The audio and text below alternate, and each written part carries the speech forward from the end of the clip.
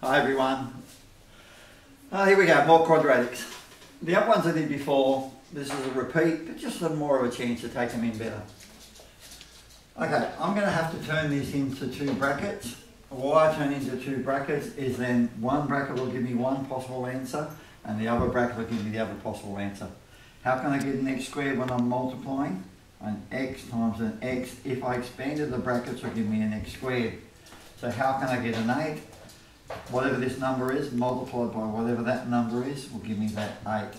So the possibilities are 1 and 8, and 2 and 4. Next question I ask is, what happens because of this minus? Well, if I've got minuses involved, let's say they were both minus.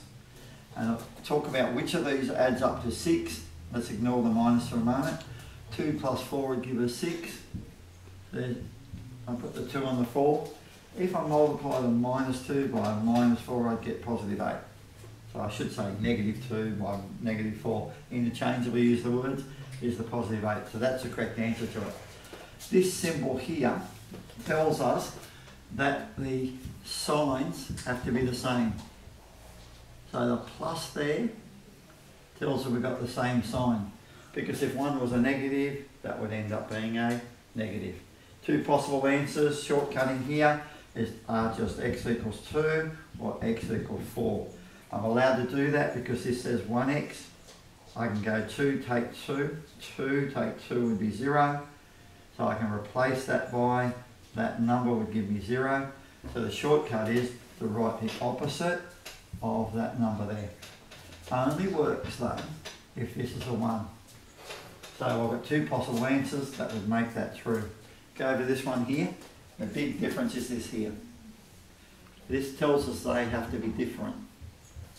How can I get two numbers and multiply to a negative 8? One has to be negative, one has to be positive. Same system, go back to there's got to be two x's here. Because if I'm expanding the brackets there, an x times an x would be x squared. How can I get an 8? The same as before, a 1 and an 8 or a 2 and a 4. You've got to say which one is negative. So I don't usually write down the front there and say what's happening, and I suppose I don't even do that in my brain after a while.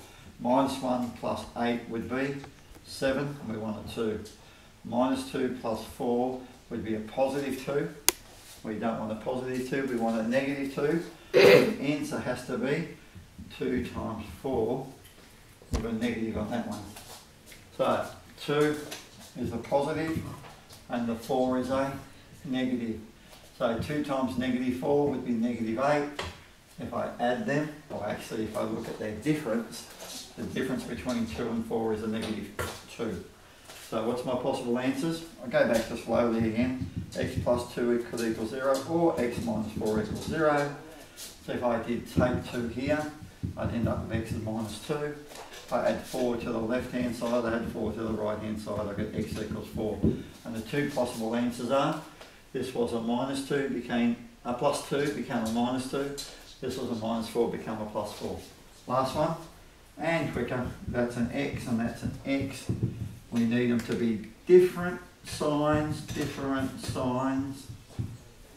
I can get a 1 times a 4, or I can get a 2 times a 2.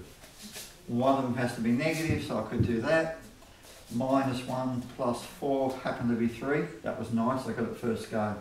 So the 1 gets the minus and the 4 gets the plus. And there are shortcuts like this.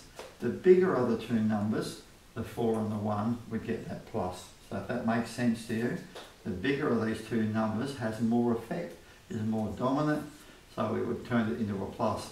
So that would get the plus. And then I can go x minus 1 equals 0, or x plus 4 equals 0, and then I get x equals 1, or x equals minus 4.